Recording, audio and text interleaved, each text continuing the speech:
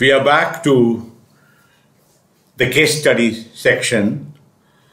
Remember, we had told you we are going to be talking to you, we're going to be showing you lots and lots of case studies. Why case study? Is because, you know, when you are learning biomimicry, we could have simply gone on and on and on, given you all the gyan, right? But case study helps you understand that there are people who have actually done and succeeded in the process. Which is why it's also an encouragement, right? It's also nice to hear that a student has been successful in going from problem to solution. So more and more case studies that you have, the more and more confidence you will get that you can do this yourself. And I don't know how many times I've told you already, but can you imagine each one of you, whoever is applying for a job, employment and all that, actually telling in the CV, saying that you are solving a world problem and you are using an out of the box solution like biomimicry to solve that problem. Can you imagine the power that CV will have? I keep saying this, I've said it several times, but it doesn't matter because I'm hoping that all of you will start to choose a problem to solve and take that problem and put it on your CV and say, I'm solving this problem. Because again and again, I keep telling you, employers want problem solvers. They don't care about anything else. Trust me, I have been in employment for a long time, and the only thing that was expected of me is to be a problem solver. So fall in love with the problems. Now let's go to Ishaan. Ishaan Jalan, Department of Biotechnology, IIT Madras. What has he done? By now you'll be familiar, right? You've already heard several student projects. You'll be familiar.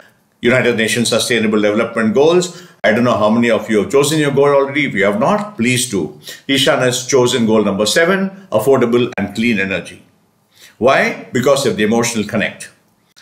And so therefore, affordable and clean energy, information. So now it's easy for you. Now the process is falling in place. Choose a problem. Look for information. In this case, the information is already there. Target selected, indicator selected, all these things give you information. Read for about 2 weeks. You must spend at least 2 weeks reading about affordable and clean energy. Why should you read? Because reading will tell you what is the information that you have on affordable, clean and clean energy. And why is that important? Because that information will let you understand which is the problem we want to solve in the larger umbrella of affordable and clean energy. See how beautifully it is coming into place, falling into place. All you've got to do is read about the problem. Don't jump to the idea the minute you listen to a problem. Read. Get as much information. Talk to people. Ask questions. Watch movies and watch anything you can on affordable and clean energy. And tuck, one light bulb happens. One light bulb moment happens and say, this is the problem I want to solve. So so this is the spiral. So now spiral with the confidence of the spiral in the background, Ishaan chooses the problem. So what does he choose? He chooses a very, very different sort of problem. How might we cook food in a manner that does not cause pollution, health ailments, and uses readily available clean resources, right? So that's what he chooses. That's the problem that he's framed. At leisure, please pause this video and read the problem very well. For me, the purpose of today explaining it to you is just to take you through the process. So why is it important for Ishaan? Why is it an important problem? Because he talks about all the emotional connects he has with the problem, about underprivileged citizens and empowering women and all that. So now he has defined the problem. What does he do next? He does biologize. Now by now all of you will be familiar. He says, how does nature accomplish what I wish to address? How does nature? It's going to, when you are sleeping, when you're waking up in your sleep, you're going to be starting to ask these questions. It's going to become part of you now. How does nature accomplish what I want to address? So therefore, what should you look for? The functions, right? The functions in nature that are related to the problem. Here, what is the functions that are related to the problem? Capture and store energy. Capture and store energy. Produce food, break down chemical molecules.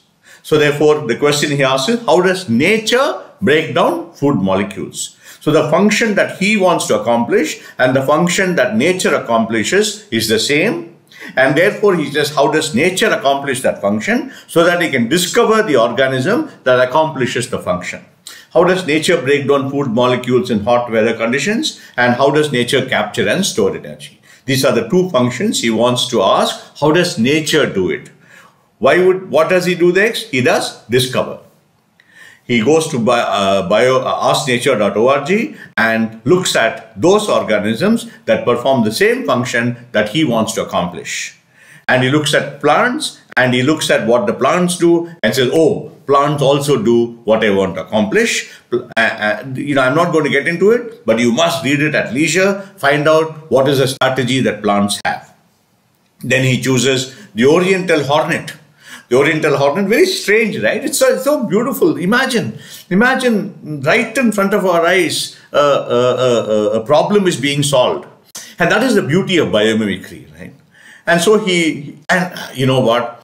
I did not even know the names of many of these organisms before I started learning. What a shame. But I'm glad I'm learning biomimicry. At least I'm able to understand the engineers that these organisms are, right? Oriental hornet, and therefore the Oriental hornet accomplishes some of the functions that he's trying to accomplish. And then what does he do? He does abstract. Abstract is make it simple. Okay, I'm going to make abstract simple for you by saying abstract is about making it simple. So in the organism called plants, this is the biological strategy that is transferred, that is translated to a design strategy. He's made it very simple, looked at the strategy and abstracted in simple language what plants do. Similarly, same thing he has done abstract for the Oriental hornet. His constant quest is the define. What is the define for him? The define for him is how might we cook food in a manner that does not cause pollution? And then he has gone to how does nature accomplish the function that he wants to accomplish? And then he discovers plants and Oriental hornet, and he abstracts the principle, the biological strategy of those two organisms in simple language. And now this is the time from abstract to emulate, where the bulb starts to shine in his head. He could have thought about 1,000 ideas, but he chooses to think about this idea. So he thinks about a device that produces and injects nutrients into the body using sunlight. So there's a device, a wearable device that produces and injects nutrients into the body using sunlight.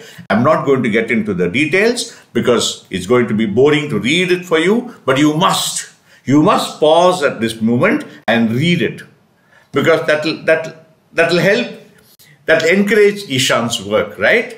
Because he has worked so hard on the strategy, on the emulate, on the idea, and therefore that's what he wants to do. He has drawn us a picture of his idea, of his solution, and he has done the evaluate. Evaluate is looking at nature's principles, finding out if I can design something according to the way nature designs. And look at the first line. Reading the first line will help you understand evaluate. Solution uses sunlight as the main source of energy, which is abundant. The principle is nature uses only abundant resources, right? And therefore he looks at the nature's principles, sees to it that he follows the nature's principles. And the next question is, what are the next steps?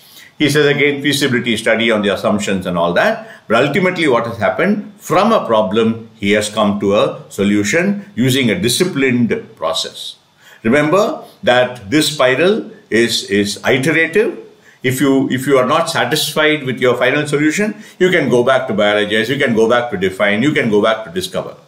So what have we learned in that from problem to solution, the spiral.